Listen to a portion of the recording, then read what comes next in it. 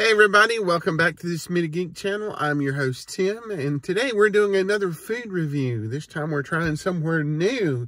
Today we're trying something called the Roost Chicken and Biscuits. Now, for those of you who aren't familiar with the Roost Chicken and Biscuits, they are tied in closely with 7-Eleven. What that means is anytime there's a new 7-Eleven store in your area, usually there's a Roost Chicken and Biscuits in the store. So we just recently got a 7-Eleven in our area, and lo and behold, if there wasn't a Roost Chicken and Biscuits there. So this is something I've heard some things about, and I've been wanting to try it. So been anxiously waiting for them to open so I could go ahead and try it, and today's the day. So we're going to go ahead and jump in. For those of you who aren't subscribed and you like content like this, go ahead and smash that subscribe button. Leave me a like, leave me a comment, let me know that you're watching. This channel is growing every day, so this obviously helps out the algorithm and it helps me get more people like you interested in what we're doing. So without further ado, let's go ahead and jump in.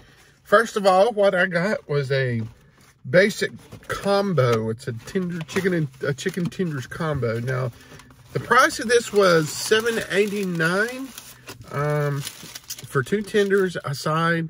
So I got mashed potatoes, and it comes with a biscuit and a drink. So I got a lemonade, and it was right at $10. So we're going to go ahead and take a look.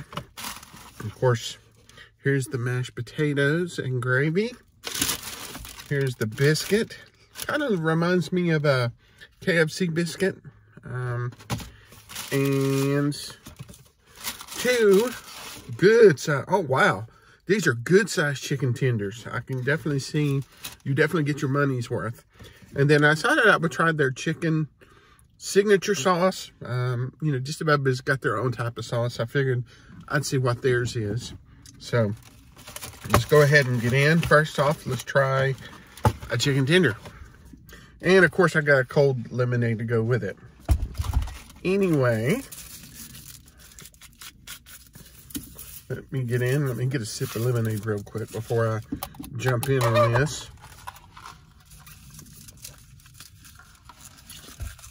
Oh, that lemonade is good and sweet. Interesting looking signature sauce that they have here. Kind of smells a little bit spicy. They had a lot of different types of sauces that you can get, but I chose to go with the signature sauce just to have something to compare it to. All right, so here we go.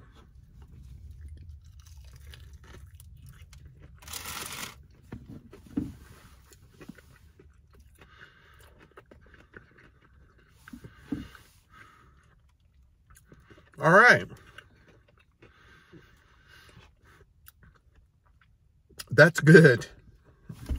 Surprisingly good for a gas station chain. So, here you can see the tender itself is all white meat. It's got a good crunchy coating, a good full-size piece of meat. Lots of flavor, not overly spicy. Has a nice warm profile. And the signature sauce goes well with it. This sauce is good because it does give you, it's kind of a smoky barbecue-y flavor with a little bit of heat. And I don't know, maybe some mayonnaise or something in there. But it actually pairs very well with the chicken. I think it actually brings the flavor out a little bit in this chicken.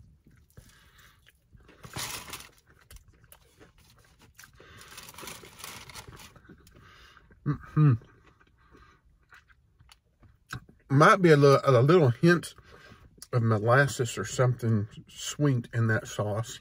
Just enough where you can tell that there's something in the flavor profile. Let me go ahead and try this biscuit. This biscuit does seem a little hard, but we'll try it anyway. Let's see how it compares.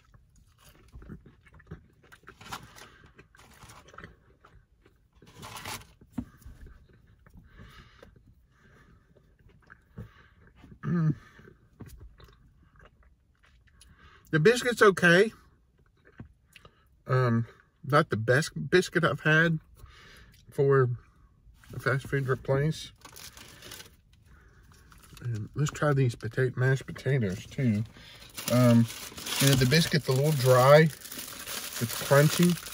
And if you're like me, you kind of like your biscuits kind of soft and flaky.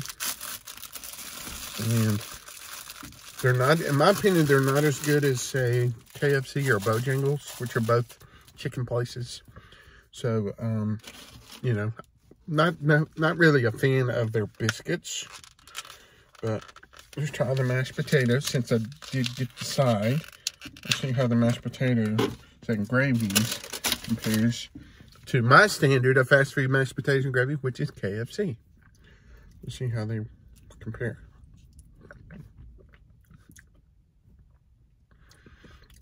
Okay.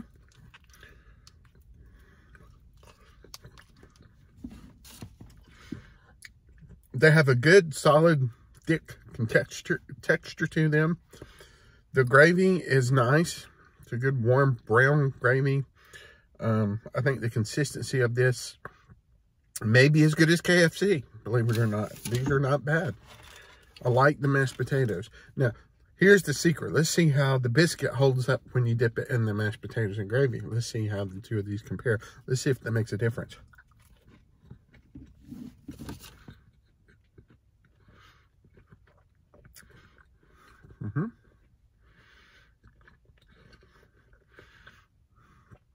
Okay, so the biscuit does pair well with the mashed potatoes and gravy. I think if you're eating the biscuit by itself, you may be lacking something. But if you eat it with something like the mashed potatoes, you know, that kind of turns it up a notch. So, yeah, I would suggest if you get mashed potatoes and the biscuit as a side, then you're probably come out all right. I think that would be the way to go.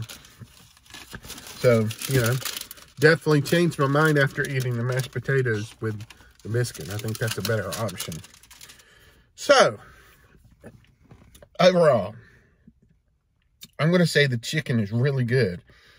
I'm going to go out on a limb and give that an 8. Very good chicken tenders, especially for a fast food place. They're good. They're crunchy. They've got a nice warm flavor. They're not spicy. They're not dry. And more importantly, they're a good full-size chicken tender. So, I'm going to give them an 8. Would I get this again? Most definitely. And I probably will make this a regular stop since it's close to my home. So, you know, I think that if you have one of these in your area and you want to try something a little bit different, by all means, go for it. Because this is actually good. Definitely lives up to the hype I've heard about the Roost. So, there you go. That's the Roost Chicken and Biscuits. If you've got a new 7-Eleven store local in the area, then you should probably find one of these there. Anyway, thank you guys for watching. I appreciate you very much. You know, this channel is growing a lot. Right now we've got, you know, 639 subscribers. You guys obviously get behind what I'm doing. Some of you watch my random music trivia videos, and some of you guys watch some of these food reviews and some of the other stuff I've been doing. Either way, I appreciate you guys. I'm going to continue to do giveaways and, you know, several different things to keep you guys interested in what I'm doing. So, again, go ahead, hit that subscribe button, leave me a like, leave me a comment, let me know you're watching. And we'll see you again soon in the next video. And don't forget to use the hashtag SmittyGeek to find me. But until then, you guys take care. Appreciate you for watching, and we'll see you soon. Bye-bye.